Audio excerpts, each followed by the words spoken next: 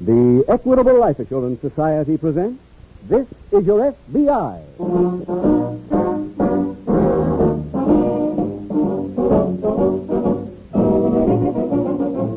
This is Your F.B.I., the official broadcast from the files of the Federal Bureau of Investigation. Presented transcribed as a public service by the Equitable Life Assurance Society of the United States and the Equitable Society's representative in your community.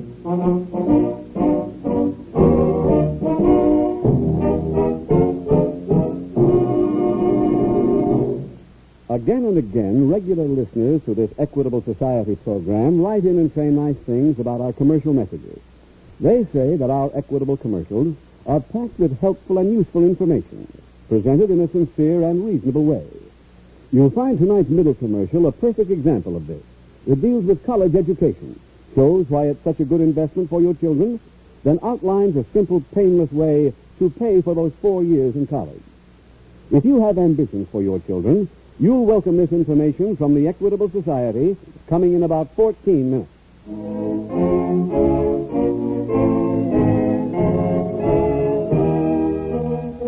Tonight's F.B.I. file, The Black Market Hijacking.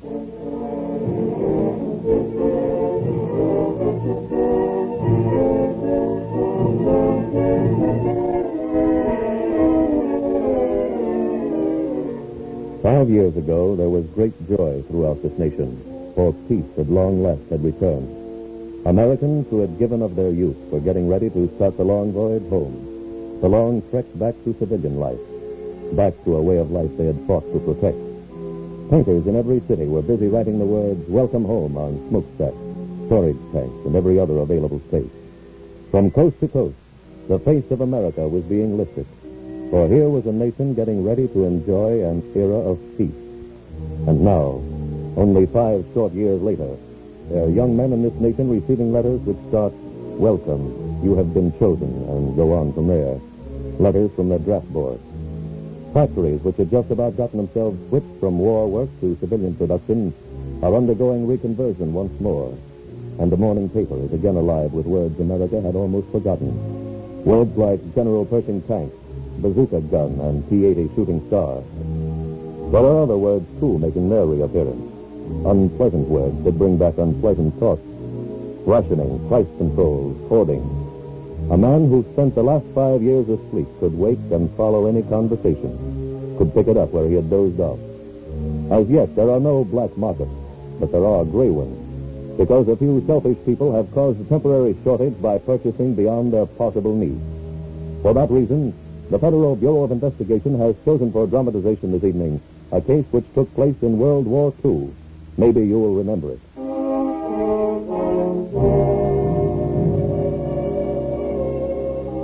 Tonight's file opens late one night in 1943.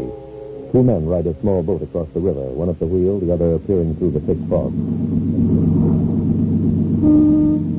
See anything, Leo? No, not yet. We ought to be getting close. Let them move. Nah, not the way that barge is hanging. Hey, Fred, next time let's hijack a truck, Bruce.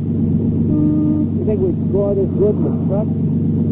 No, but it'd be easier work. What's tough about this job? I don't like this foggy air. Murder on my sinus. Leo, a barge load of coffee will cure anything. Wait a minute, huh? Turn toward me a little. See? I think so. Yeah, see those lights?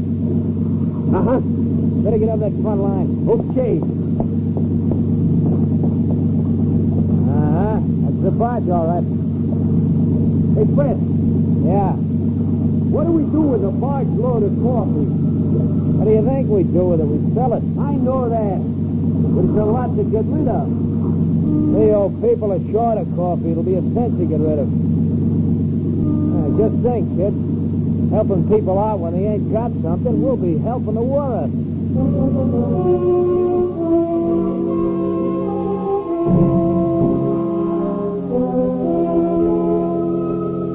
The following morning at the F.B.I. field office in a nearby city, Special Agent Jim Taylor approaches the desk of Agent Elliot Warren. Welcome back to the office, Elliot. Thanks, Jim. You chased that young man all the way across the continent, didn't you? Just a blast.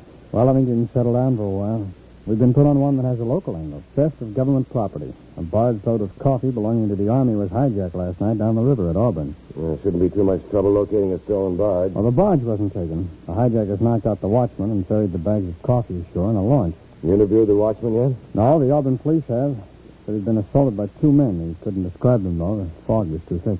They must have come aboard in a boat. Yeah, he couldn't describe that either. But the police covered the shore this morning. They found a spot where a launch had been run in a number of times, and there were two sets of tire tracks on the beach, made by trucks.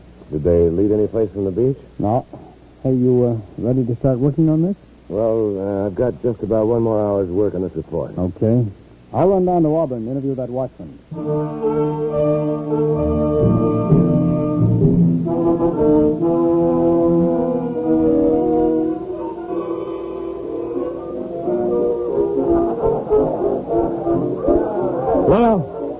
Leo! Okay. Where you been? Out talking to the hat check girl. Figured as long as the floor show was still on, I Just might as well... stick around. Sally will be pleased.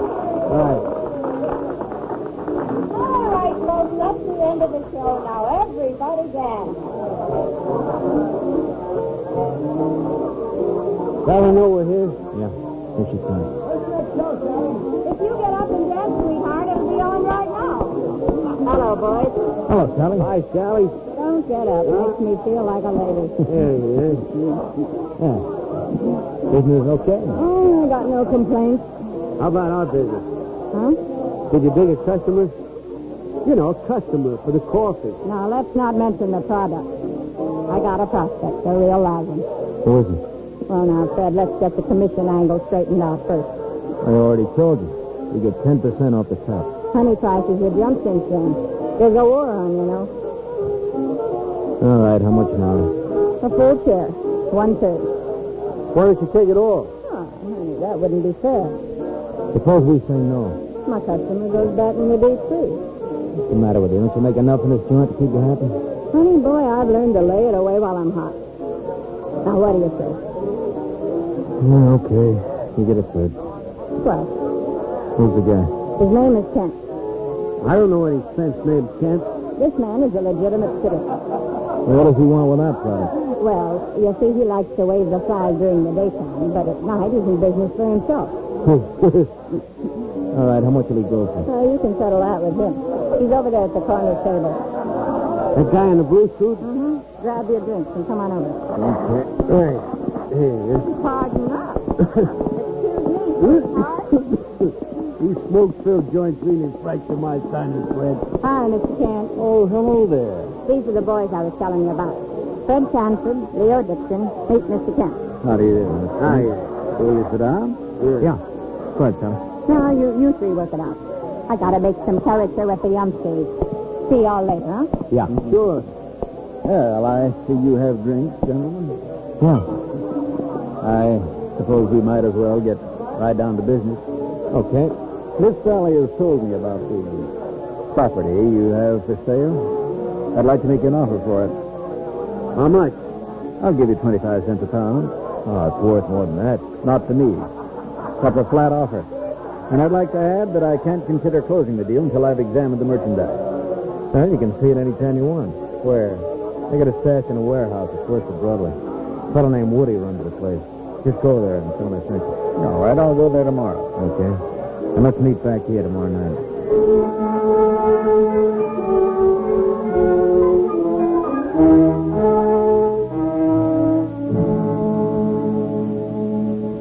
Elliot, we got a break on that stolen coffee. From the watchman? No, from the Auburn police. They found the launch that was used by the thieves. There's a broken bag on deck, and the stenciling on the bag matched to the coffee that was hijacked. Did you examine the launch, Jim? Yeah, and I think I came up with a lead. What's that? Well, there was an old jacket in the cabin. It was obviously worn by one of the hijackers when he carried the coffee. I went through the pockets. I found a book of matches from a local restaurant, ticket stub from a downtown movie, and a rain check from our ballpark. That should make the thieves come from around here. Well, I'd say so. You can't have that much coffee in your living room. Hardly. Well, they're probably using a local warehouse, so let's get out the list and start checking them.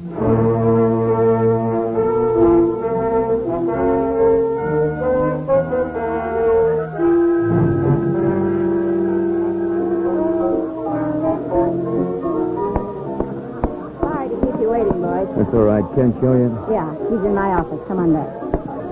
You get over to see the coffee? It's me on the office case. Okay. Did you see the product? I don't know.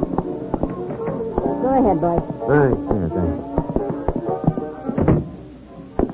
Hi, Mr. Kent. Good evening, gentlemen. Sit down, fellas. Thank you.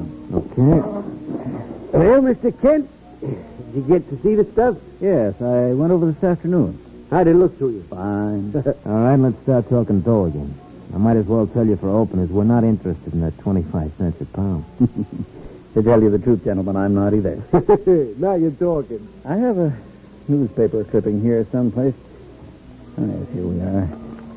I think we should discuss it before we make any further mention of money. What is this? A story in this evening's paper. Has to do with coffee belonging to the U.S. Army that was stolen night before last. Now, by a strange coincidence, gentlemen, that's what you're trying to sell to me. So? So, I can't help putting two and two together. Look, Mr. Kent, you didn't think the boys just grew that coffee, did you? I certainly didn't think it was stolen. That puts an entirely different light on the deal. You mean you're backing out? No. I'm reducing my offer to 5 cents a pound. Mr. Kent, you're not a businessman. You're a comedian. Look, let's break this up. We got no deal. Just a minute. I'd like to call your attention to something first. The coffee is stolen. I know that it's stolen, and I know where it's being kept. And I regret to say that if you don't accept my offer, I'll have to notify the police. It would be my duty as a citizen. Now, what's your answer? I'll give you an answer. Hold it, Leo. What for? The guy's got us over a barrel. All right, so let me fix that. Sit down. Nothing we can do. Let's take his offer. Are you kidding? No. When do you want to pay, Mr. Kent? Come to my office tomorrow morning. I'll give you the cash. Okay. I'm sorry to have had to use this sort of pressure. Get out but of here. Very well. Good evening, everyone. Well, why didn't you let me cool him? Because it wouldn't have done any good. Well, you didn't do any good this way either. Don't be so sure. Come on, Leo. We got some work to do.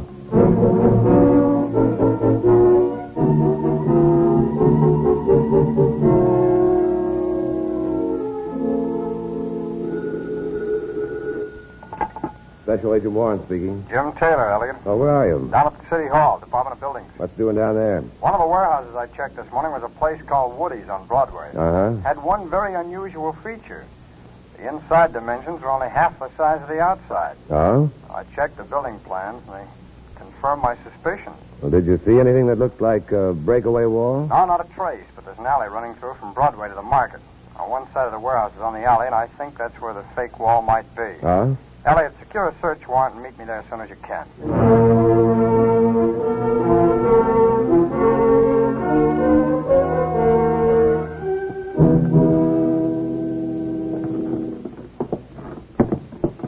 Elliot, shine your flash. See if there's anything here. Right. That's it. Hold it. Hey, it's just like a catch. Yeah. Door's open, Jim.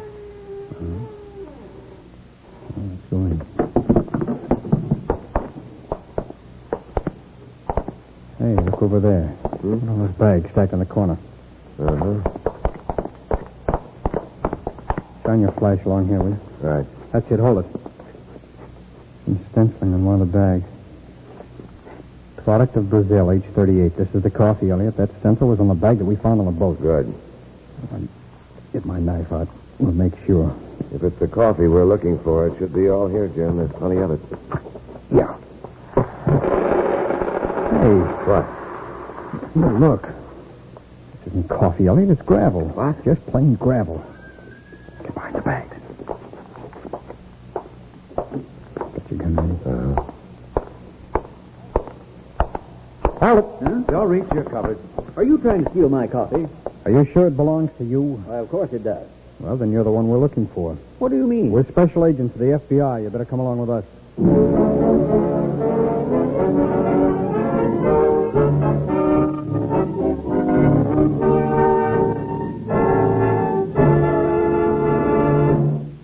We will return in just a minute to tonight's exciting case from the official files of the F.B.I.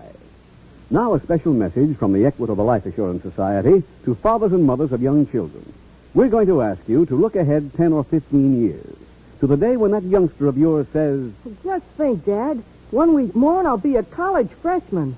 Oh, boy, I can't wait. your boy or girl will have 3 good reasons for looking forward to college. First, because college men and women earn more money. Dad, our high school principal said that college grads earn $72,000 more during their working years than the men who went right to work after high school. Isn't that something? Second, college men land the bigger jobs. He said if you take 16 men who are being paid $10,000 a year or more, 15 of them, 15 out of 16, have college degrees. Third, college men get more out of life. They know what's what in art, music, and good books. Their background of culture makes them sought after by important people. So, father and mother, don't leave your family's education to luck. Make it sure with an equitable education fund. An equitable education fund? What's that? It's the painless way to pay for your children's college education. In this Equitable Society plan, you start when your children are young. Then each year, you pay a sum of money that doesn't hurt, an amount that scarcely makes a dent in your budget.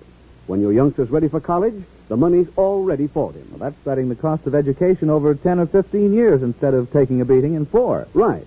Now, suppose the father dies or becomes totally disabled. Then no more payments are necessary. The fund becomes fully established.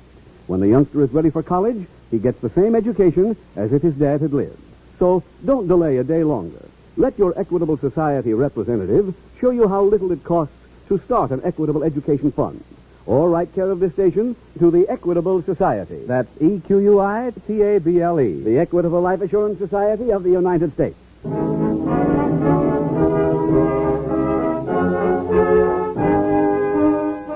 And now back to the FBI file, The Black Market Hijacking.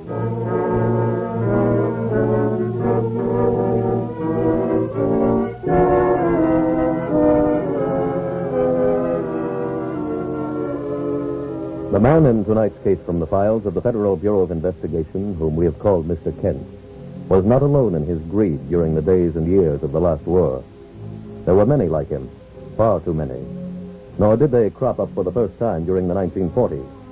They have been with us in every period of national scarcity, whether it was coffee and butter or whiskey and gin. For make no mistake, the black market operator in wartime is as great a criminal as any hoodlum or racketeer was during Prohibition. But because we have always had them with us does not mean we must have them in our midst again during this period. History doesn't have to repeat itself that faithfully. However, it should be remembered that neither your F.B.I. nor any other law enforcement agency is going to keep America free of these men, for that is beyond their power.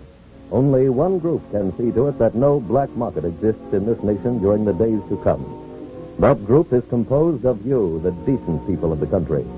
We in America are blessed with the greatest production machinery in the world, a machine which supplied the Allied armies in a global war and also maintained the civilian economy.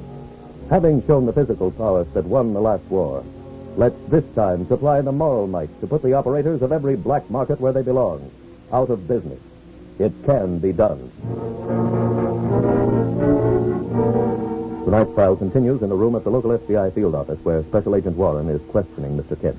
And you don't think it's at all strange that in addition to your coffee, we recovered loot from other robberies in the same warehouse? I told you how I happened to use that particular location to store my coffee. Mm-hmm. You picked it out of the classified directory. Well, it didn't take very long to check those things Mr. Kent told us. Then may I leave now? Not quite, Mr. Kent. Parts of your story don't exactly jibe with the facts. For example? Well, for example, you said you went to the bank yesterday and got $2,500, which you used to pay for the coffee. That's right. Your bank statement shows no withdrawal of that amount on any day. Banks make mistakes, you know. You also said you met this man who owned the coffee yesterday at Jones' Chop House. I suppose there is no such place? Oh, I found it all right, but I learned they were closed all day yesterday because of a death in the Jones family. Well, maybe I met him somewhere else. I'm not guilty simply because I don't remember the name of a restaurant. You also told us you had no idea that the coffee was stolen. That's true. I found this clipping in the glove compartment of your car.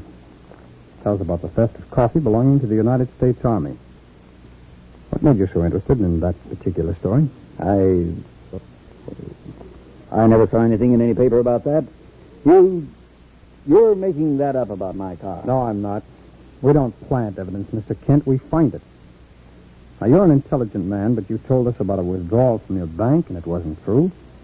You said you met the owner of the coffee at Jones' Chop House, and that wasn't true. You said you had no idea the coffee was stolen, and we find a clipping about the theft in your car. Mr. Kent, do you really think any jury's going to believe that? How about telling us the truth? Very well. A woman I know owns the 800 Club. Sally Kimball? That's right. You know her, Elliot? We've had complaints about servicemen being robbed in her place. Never been able to prove anything, though. All right. Go on, please, Mr. Kent. She put me in contact with the men who stole the coffee. There were 2 of them. After I examined it, I paid them. Then they must have substituted the gravel you found. Names of those men, please? I don't remember. Would you recognize them if you saw those pictures? I should. Elliot, suppose you take Mr. Kent to police headquarters and let him go through that gallery. Okay, Jim. Where are you going? Over and have a talk with Sally Kimball.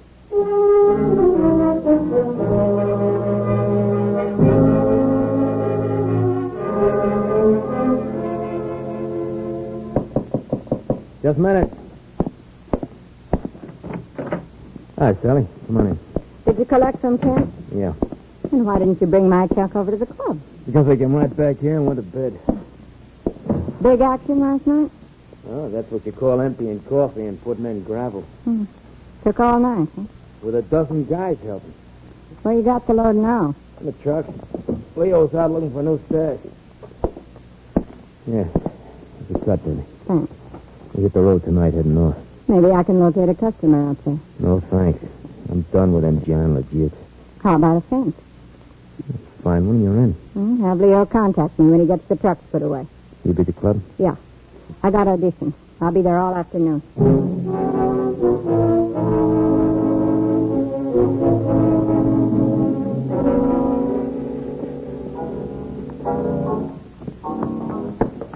Miss Kimball. Hold it, Doc. I'm trying to watch this act. I'd like to talk to you, if I may. I'm a special agent of the F.B.I. Here are my credentials. Oh? What do you want? Some information. For instance? The names of those 2 men you introduced to William Kent. To who? William Kent. They sold him some stolen coffees, and they switched the coffee to gravel. Well, if you find them, send them to me. I can use a good magic act. Hey, Sally. Go away, Leo. Well, I just wanted to tell you. I don't need any. We're using Ford's You garage. hear me? I said blow. Okay. Now, what were we talking about? A man named William Kent. Says he knows you. Here's his picture. You recognize him? Yeah, I know him. He got loaded in here one night last week and wouldn't pay his tab, and we threw him out. What did he do? Try to get even by telling you I stole some coffee? No, not exactly. All right, honey, let's see your next routine. Miss Kimball, I wonder if you'd mind coming up to our office. Well, I'm auditioning acts for a new show. How about later on? I'll be busy all day. Any objections? No, I guess not. Thanks. Now prove you're a G-man. Find an exit. I gotta go back to work.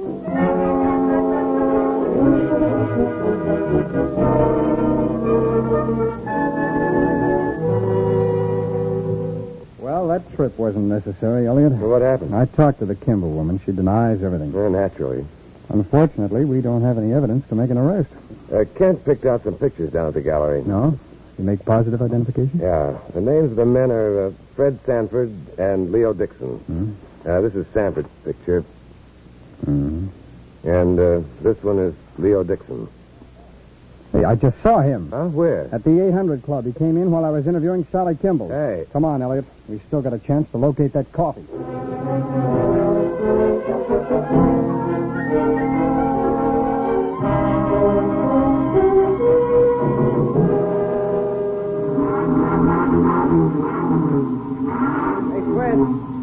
Fred. Yeah? Sally's on the phone. Oh. What does she want? She wouldn't tell me. Close the door, Leo. Okay. Hello, Sally. Fred, I can't meet you. Why not? John Law was in to see me. Huh? Any trouble? No, I brushed him. Look, I got a customer for the stuff. Who? Joe Green, 350 North Main, Centerville. He's waiting for you. Let's see. 15 minutes. Man, I got it. Just be sure you wire my commission. Yeah, I will. Look, we better get started, Sally. See you when we hit town again. Okay, bye. Come on, Leo. We taking off right now? Yeah. There they are, Elliot. Hold it, both of you. Huh? No, you don't. Let go. Let go. You're not taking me. Oh. Now get up. Let's have a look at those trucks.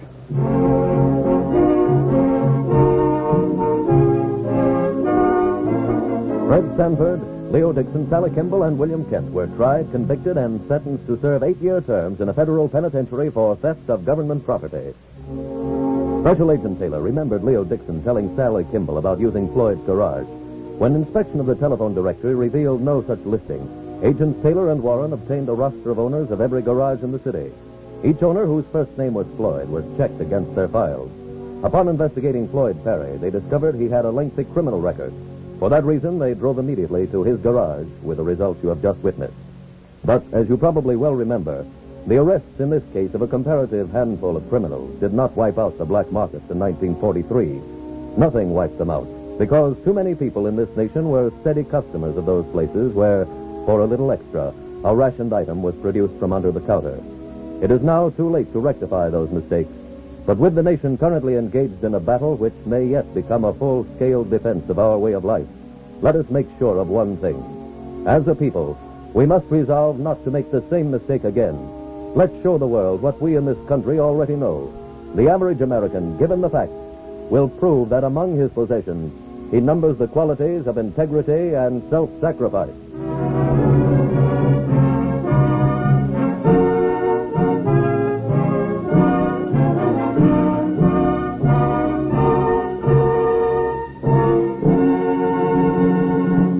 Now, one last word to fathers and mothers. Of all the things you can do for your children, there's no greater proof of your love for them than an equitable education fund. They'll be grateful for it as long as they live. Your boy or girl may only say a few words like, Thanks, Mom. And thank you, Dad. but you know from the look in his eye and the ring in his voice that he'll never forget your foresight in starting an equitable education fund. Right now, make that wise resolution to see your equitable representative soon.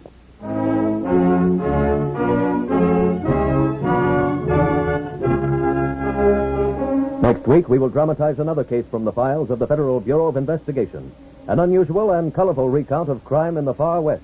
Its subject, armed robbery. Its title, The Musical Stick-Up.